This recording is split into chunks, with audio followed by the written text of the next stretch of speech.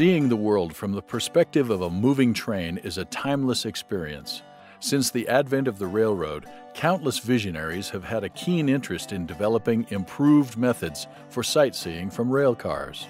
In the early years of railroading, the novelty of being propelled along in a smooth, unbridled fashion was enough to attract countless people to experience this profound new form of transportation.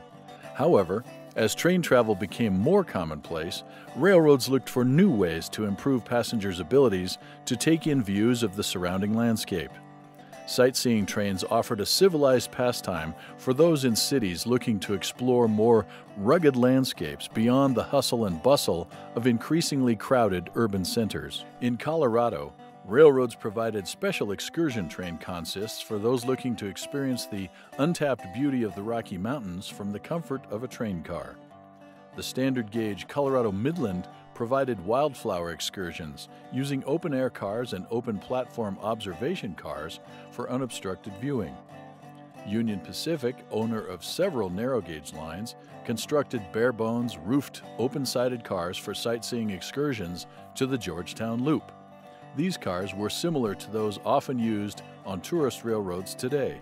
In the 1880s, T.J. McBride received a patent for what is likely the true predecessor to the modern dome car. Referred to as the birdcage, this unique rail car was outfitted with raised observation domes similar to cupolas used on cabooses.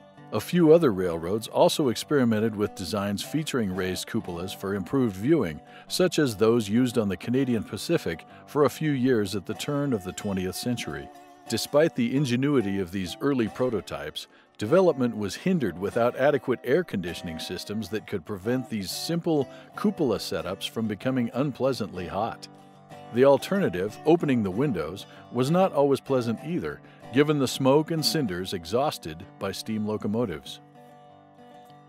While traveling through Glenwood Canyon in the cab of a Denver and Rio Grande Western diesel locomotive in 1944, Cyrus Osborne of General Motors' Electromotive Division was struck by the beautiful panoramic views.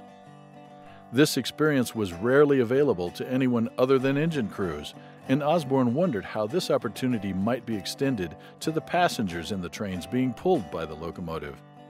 The time was right. Modern all-steel lightweight construction techniques and the advent of air conditioning were now available. In 1945, Cyrus developed a design for a glass-domed passenger car and shared it with the Chicago, Burlington, and Quincy Railroad.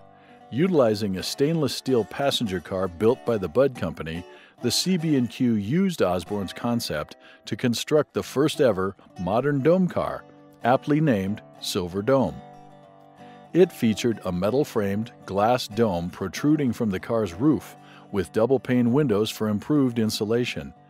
This new type of car, called the Vista Dome, quickly caught on with the traveling public.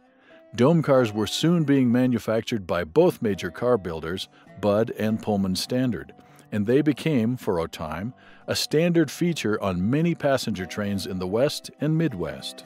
When the Burlington route, Denver and Rio Grande Western and Western Pacific ordered equipment for a planned, jointly operated California Zephyr passenger train connecting Chicago with San Francisco, dome cars were included from the very beginning.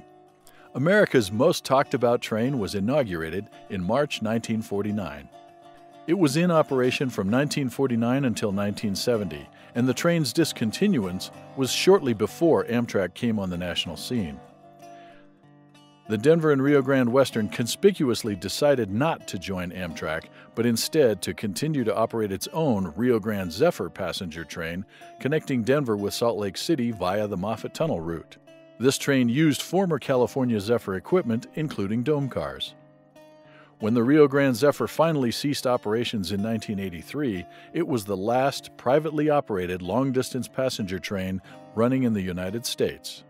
Once the Rio Grande Zephyr was no more, Amtrak, which had been forced to run a Chicago to San Francisco passenger train on a different route because the DNRGW was not part of its network, moved its San Francisco Zephyr to follow Rio Grande tracks between Denver and Salt Lake City. The train was renamed the California Zephyr, and it continues in operation to this day, carrying passengers through some of America's most beautiful landscapes. A glass-enclosed high-level observation car, not quite a dome but still great for viewing, remains a popular part of the journey for obvious reasons.